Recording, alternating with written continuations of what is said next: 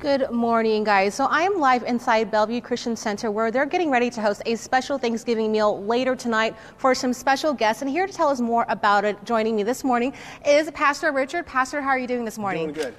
So Feed the Multitudes, it's our community outreach event where we're going to invite families who would probably struggle to provide a Thanksgiving meal for themselves to come have Thanksgiving with us. But one of the things that we really want to do is instead of just feeding them a meal that's going to last a night, we want to do something that's going to have a lasting impact through this next season of life. And that's why we have all these coats.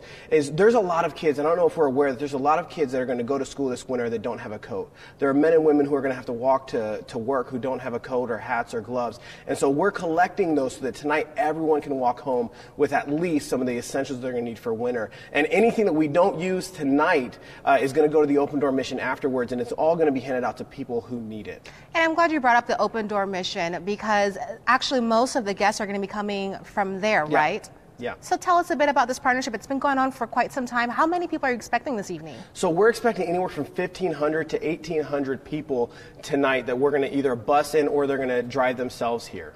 That is amazing, Pastor. Thank you so much for your time. I do appreciate it. Yeah. All right, folks, so if you want to drop off donations, all you have to do is just head over to Bellevue Christian Center. We're going to have more of that information with the story on our website at 3newsnow.com.